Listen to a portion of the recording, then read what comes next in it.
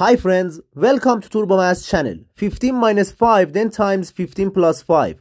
What is the answer of this question? In the wrong way of solving this question, some people start from the left and simplify. 15 minus 5 equals 10. 10 times 15 plus 5, that equals 20. 10 times 20 equals 200. But this answer is definitely wrong. Let's solve this question step by step together. To solve this question, we need to follow the PEMDAS rule. PEMDAS shows the priority of the mathematical operations. If you don't pay attention to this rule, you get the wrong answer. P stands for parentheses, E stands for exponent, M stands for multiplication, D stands for division, A stands for addition, and S stands for subtraction.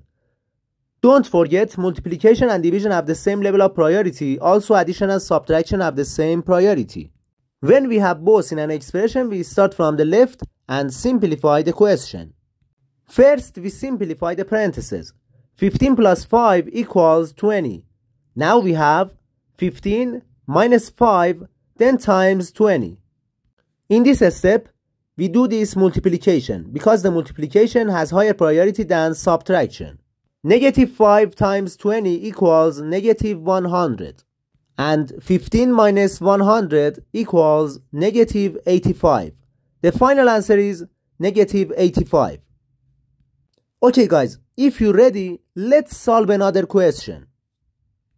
Okay guys, what would the answer be if we change this plus sign with a minus sign? Let's solve it step by step together. Now we have a new expression. Again, we simplify the parentheses. 15 minus 5 equals 10.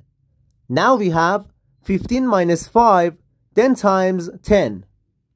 Again, we do the multiplication because the multiplication has higher priority. Negative 5 times 10 equals negative 50. And 15 minus 50 equals negative 35. The final answer is negative 35. Thanks for watching guys. To see more math videos, subscribe to the channel. Goodbye.